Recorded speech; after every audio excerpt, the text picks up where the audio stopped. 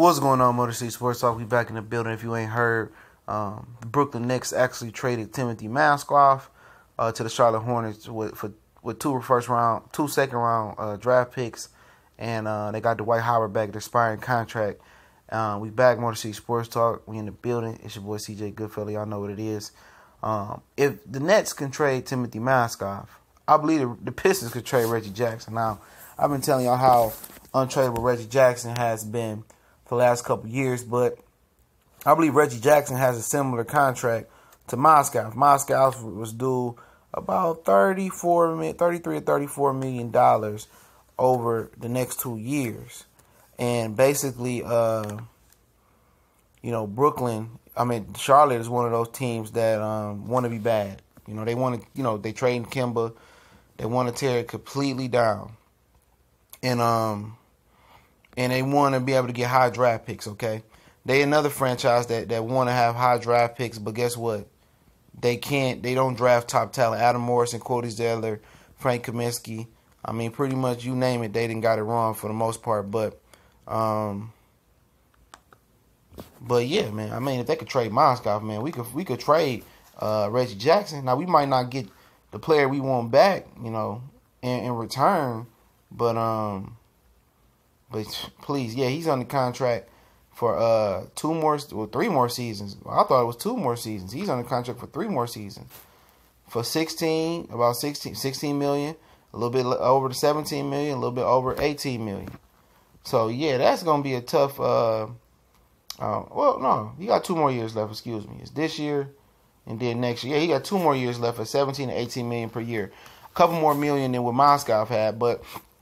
To look at the bigger picture is that he's going to be an expiring contract next year for somebody, and then they're going to be able to get that cap space. Same thing that Charlotte was thinking, what Brooklyn was thinking about unloading Timothy Mozgov contract.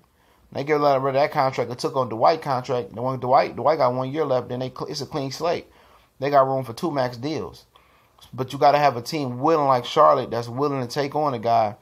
Like Mozgov and like Reggie Jackson, which if they can take on Mozgov, who was as useless as a car without a motor, I mean, Reggie Jackson still could play a little bit of ball. He can help somebody, and, you got to find that team that wants to be bad and eventually think they could be players in free agency.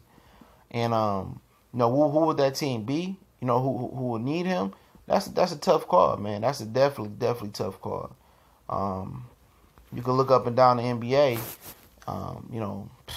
It's tough, because obviously, would you want Schroeder? Schroeder could be a possibility. Maybe you could squeeze Reggie Jackson to Atlanta, and eventually that contract going to be off the books, but I'm pretty sure they're going to want more, or if they want Reggie Jackson at all, So that's going to be a tough stuff. So you got to find a team, and right now it's the best time to find them in the next 48 hours before the NBA draft, to find a suitor that could take Reggie Jackson if that's truly what they want to do. And we know they have the general manager in place, being Ed Stefanowski, you know what I'm saying? I'm not sure where you can move this guy to, to be honest. Who's looking for a guy like that? I mean, it's tough. I mean, Atlanta would be a destination. I think they want to be bad. The Cavaliers could be a destination if LeBron moves on, but got to wait till after the draft and probably pretty much after free agency opens to really figure it out. Like I said, it's not too many suitors, man. It's pretty much a closed circuit. Do you want to trade for Kemba Walker? Trade Reggie, Kemba Walker, and a couple more assets? I mean, would that work for you? It could. Obviously, if you're going to trade for Kemba Walker, you have to trade Reggie and something else. Now, I'm not willing to trade a draft pick, though. Not a first-round draft pick for Kemba Walker, but if you could make it work with Bullocks or Johnson or whoever it may be, Henry Ellison, whatever they got that's worth something, that may be something that you can explore to move. Orlando, they can move Alfred Payton. Maybe they looking to be bad and be higher in the lottery. Maybe they would take on the contract and give you whatever back, because Aaron Gordon is a free agent. So I think it's a few suitors out there that will be willing to be our version of the Charlotte Hornets that's going to be able to take on this contract. I just saw this today and saying, if they could trade Timothy Mozgov, I mean, we can get rid of Reggie Jackson. Man, we can. Like I said, Orlando, Cleveland if LeBron leaves, there's some spots for him, man. There's some definitely spots for him and some guys that's trying to clear some cap space in the near future, possibly Phoenix. You know, so it's a room out there for him. You know, it's some teams that want to create cap space and want to be bad, and then eventually, you know, want to build it, you know, the way I want the Pistons to build it. But right now, the Pistons trying to do it on the fly and put something together, and I ain't mad at it. You know, you want to try to win and get a winning product down there at Little Caesars Palace downtown. But the whole premise of this video was saying if they could trade Timothy Mozgov, I mean, shit, we could trade Reggie Jackson. You know, seriously. You know, that's serious consideration, a serious thought right there. Not pretty sure who's gonna be the trade suitor, but it's some teams out there like I named that could be looking, you know, for expiring contract next season. And I think if they don't trade Reggie Jackson next season, they seriously want to trade him next season. He gonna be a high commodity because he's gonna have an expiring contract. You know, and he gonna create a whole bunch of cap room for us or somebody else.